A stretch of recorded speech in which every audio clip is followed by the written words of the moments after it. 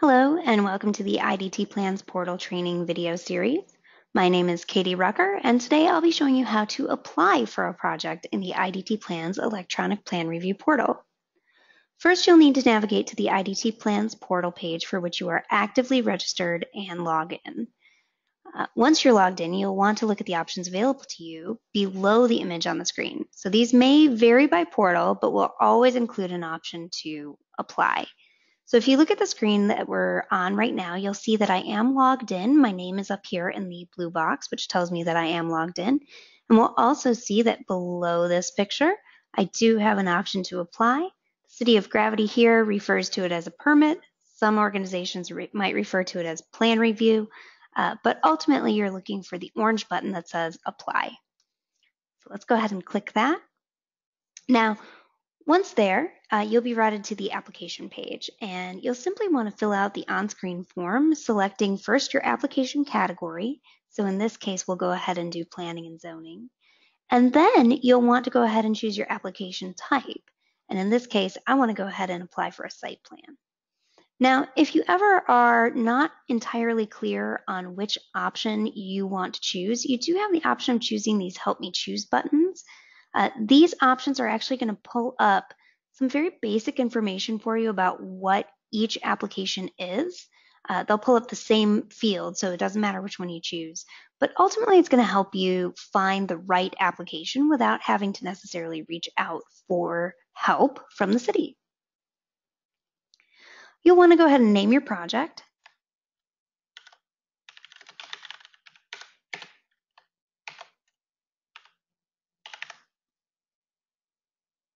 And then hit save and continue. From here, you'll just want to go ahead and continue filling out the project information as it's prompted. Required fields are always indicated in bold, and those that are not are considered optional. If you do come across a checklist like we have here, you'll note that we do have a few options here. We can check each item individually, or we can check all. This varies again by portal, but you'll want to go ahead and read through the requirements for submittal and for what needs to be on the plan. Now, as an applicant, if any of these items are cause for concern or you have questions, you always have the option of submitting a comment.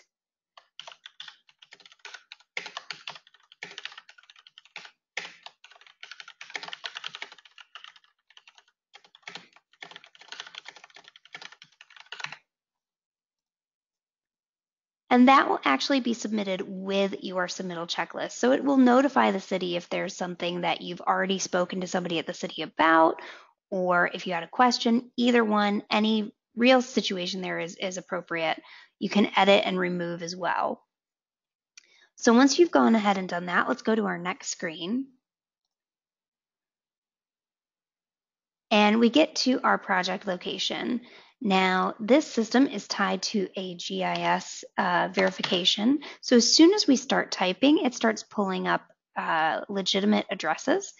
Automatically pulls up that data, that parcel, the owner. I hit confirm, and it shows that it is a verified, valid address. So I'm going to hit save and continue there. And now I'm just going to go ahead and continue filling out the information that is required.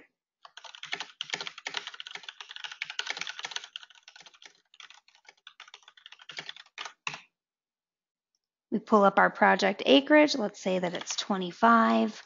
My total habitable floor area we'll say is 7,500 square feet.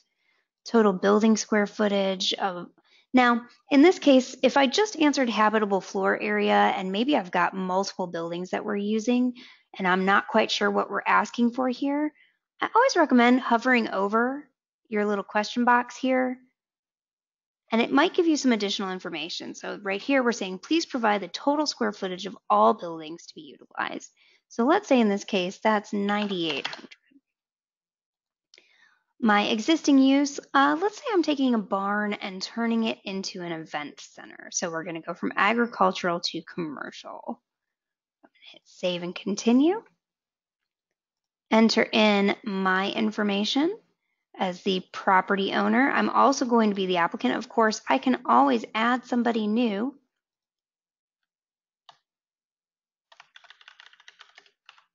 To my address book.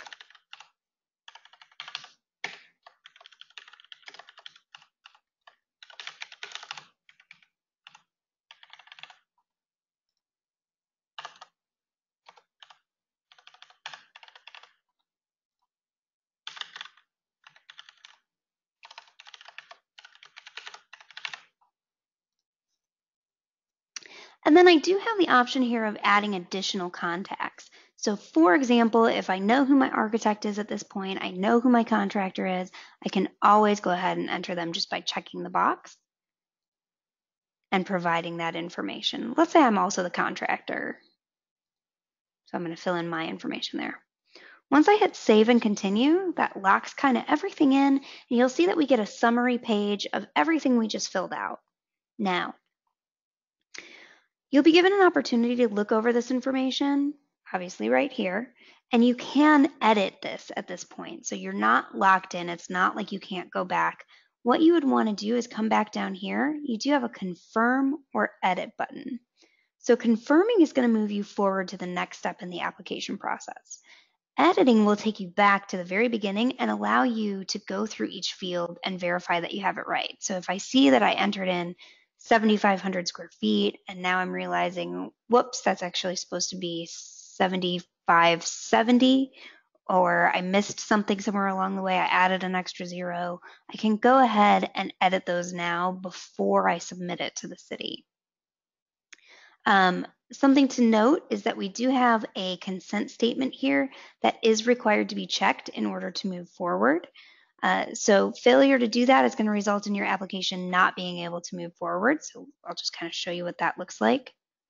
I get a button here, please read the agreement marked in red and check the next box. Turns it red. So I will go ahead and check that and confirm it to move forward. And we should now be at the document overview screen.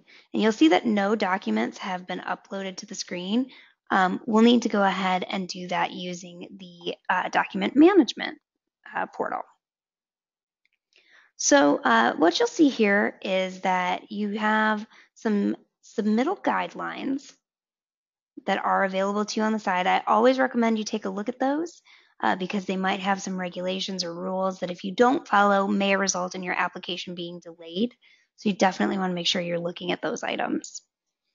To select the files that you want to download, you can either drag them into this box right here, or you can click the Add Files button. So I am going to go ahead and do that.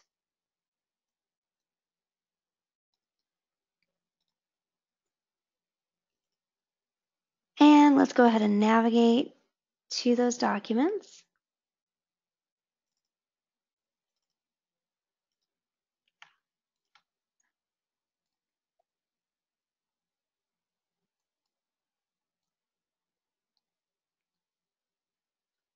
Once you're ready to begin the process of uploading, just click that Start Upload button, and you'll see that they actually just start uploading automatically. A progress bar is going to show on the bottom to show you how fast things are going. And as soon as you're completed, it's actually going to return you back to that document overview screen. So you actually don't have to do anything here.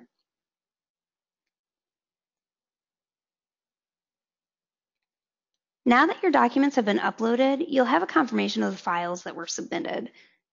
You can add more by selecting the Upload Files link again.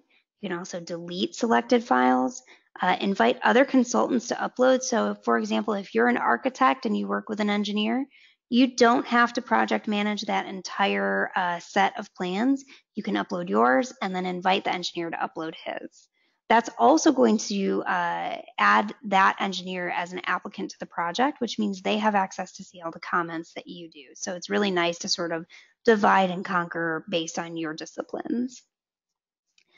You can also just save and continue uploading later. So maybe you know you're waiting on something, go ahead and hit that save and continue later and it'll stop you right here. But if you are done and ready to move forward, all you have to do is click Save and Continue. And we get to our payment screen.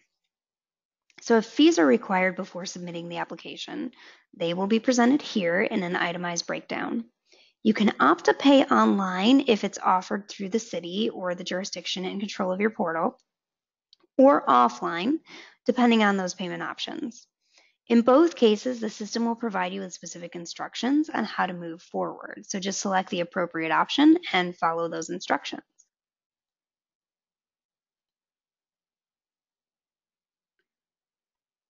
I'm going to hit Save and Continue to move forward. And the very last step in the process is to confirm your application and submittal package. So until you confirm, your project is not submitted for plan review. So this is very important. This is not complete. You want to make sure that you go ahead and click the Confirm and Submit for Review button. This is not complete. You want to make sure you also click this right here, which is going to warn you you're not going to be able to upload any documents or edit your application. So once your submittal package is confirmed, you're locked out as an applicant, and that's for version control to make sure everybody's looking at the same set of documents. So before you click that OK button, be sure that everything is in order before you click that final confirm and submit. And we're all set. So you can see that I have a green bar. My project has been submitted successfully. I've got a note that I do owe a total amount of $150 for my submittal, and here's some instructions for me. A copy of all this has been emailed to me as well. And from here, I can view my project, or I can go to my submittal overview. One thing to note with the submittal overview that's really nice is that it actually tracks all of the projects that you have, regardless of jurisdiction. So if the city of Gravity, Arizona is next door to a city that also uses idtPlans, and I submit to both of those, I can actually keep track of those right here at my submittal overview. I can also submit a new project, pay my fees, resubmit, reply to comments, or even delete my project at certain points. So this is where you ultimately want to go to access sort of a rundown of your project at any point. You can access that by going to Plan Review, My Submittals.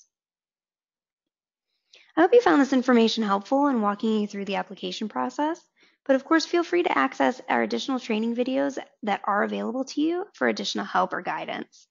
From all of us at idtPlans, thanks for watching.